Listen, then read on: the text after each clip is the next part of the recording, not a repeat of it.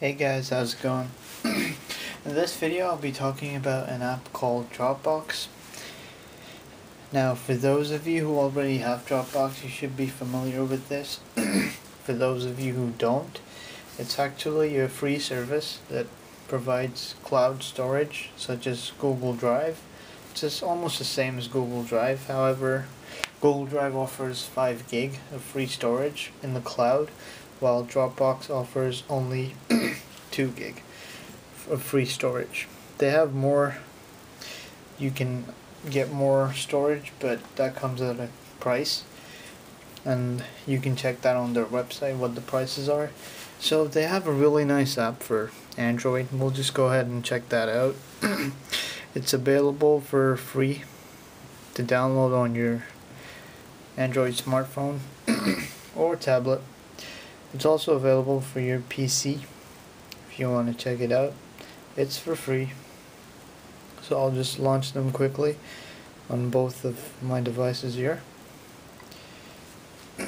So right now I'm signed in, and as you can see I have a getting started and a movie that I made.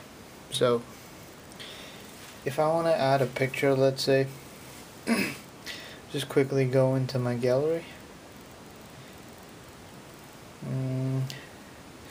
Let's go here. Let's add this picture over here. So I'll just quickly hit share, and let's see all, and then Dropbox should be here. So I'll just click on Dropbox. Now I'll add this into photos, or I'll just add it on the main screen. So right now it's uploading. So one file has been added. So it should show up over here. As you can see, it just came up. The name is Studio Background. It's actually a wallpaper. So yeah guys, now this picture would be on my PC as well, because it syncs wirelessly. That's the good part about it.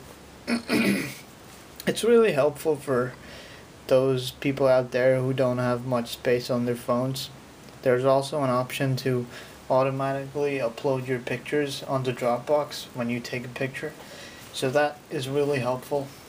As I said earlier, in case if you're running short on memory or don't have much. Now, if you tend to upload big files, they would take time, but pictures and small videos and clips and documents and stuff get uploaded in a snap, as it just did. So yeah guys, that's pretty much it. I'll leave a link down below so you guys can download it. It's a free app. Do give it a try. It increases your space of your device up to 2 gig. If you want more space, go ahead and download Google Drive as well. That adds 5 gig, so 7 gig just for free. So yeah guys, if this video was helpful and you liked it, please do give it a thumbs up. This helps me a lot, and do subscribe for more, as I make videos on my tablet and my smartphone almost every day. And thanks for watching. Bye bye.